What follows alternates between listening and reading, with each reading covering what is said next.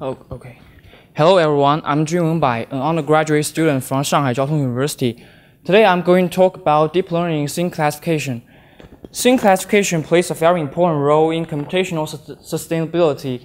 It has many real-world applications. For example, unmanned driving systems and unmanned aerial vehicles all need scene classifications to better understand the environment to help control the vehicles.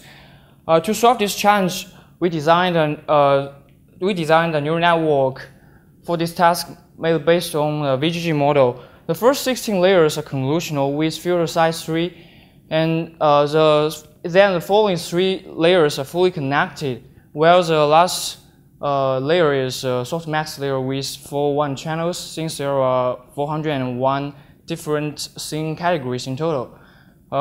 Usually, weights joined from random Gaussian distributions are used for the initialization. However, according to our experiments, such method might fail to converge. So we adopt a new theoretically sound initialization method recently raised by MSR researchers. Such method performs well in our experiments.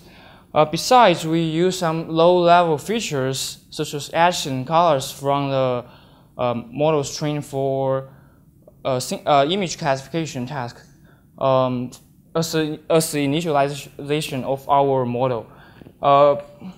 Furthermore, for the high-level features, we train them on PLACES2 dataset. In ImageNet competition, we achieved 78% top 5 accuracy in validation dataset and 76% accuracy in the testing dataset. Finally, we obtained the 14th place in this competition.